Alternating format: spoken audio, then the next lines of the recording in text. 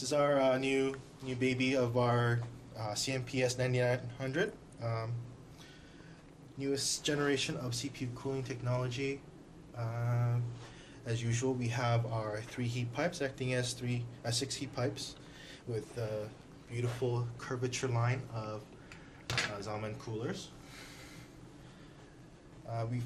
This is the first 9000 series cooler that incorporates 120mm fan and PWM fans.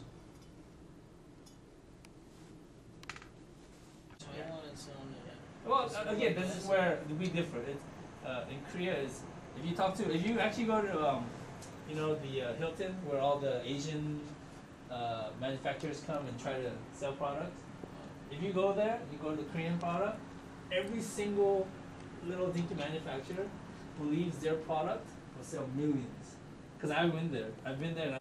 So another behind the scene product is our new VF2000 video card cooler. This is 3U unit going for maximum cooling performance for VGA cards. It's so huge and so efficient. Our design team has decided to give it a try for the CPU coolers. As you can see on the side, that is same VF2000 card on the CPU.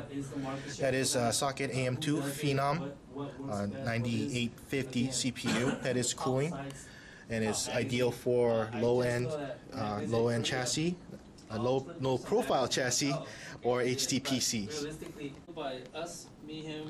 This is our top secret MFC3. We're unveiling it for the first time at CES. This is so new, we don't even have packaging for it. As you can see, we scratched out the MFC2 and wrote MFC3 on it.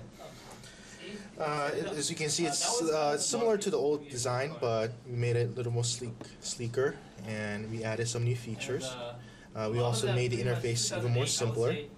So instead of 2 buttons, we had everything controlled under 1 button. Similar to MFC2, it controls 4 fans, 3 3-pins, and 4 4-pin PWM fans. And we increased the voltage, the wattage meter for power supply from 800 to 1000 watts. Even Super Bowl, and they spent millions of dollars making it for a 30-second spot on the Super Bowl. In the U.S., you could have a kick-ass product and another product that's a knockoff, and whoever does the best marketing will sell most. Yeah, I bet Ultra Flex. Yeah. Okay. So, again.